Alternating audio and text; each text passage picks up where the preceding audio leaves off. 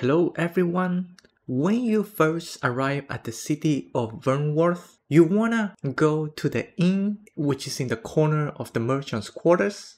You wanna pass the shopkeeper, go upstairs, then go out through the balcony.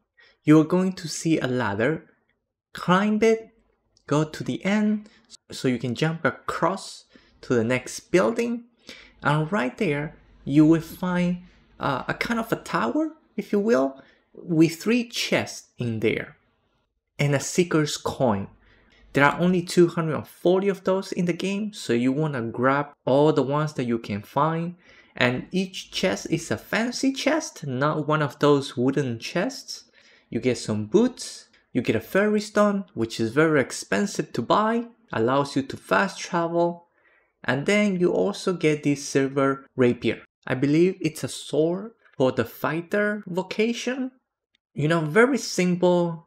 Just go grab it. So that's it. I hope it's helpful. Thank you for watching.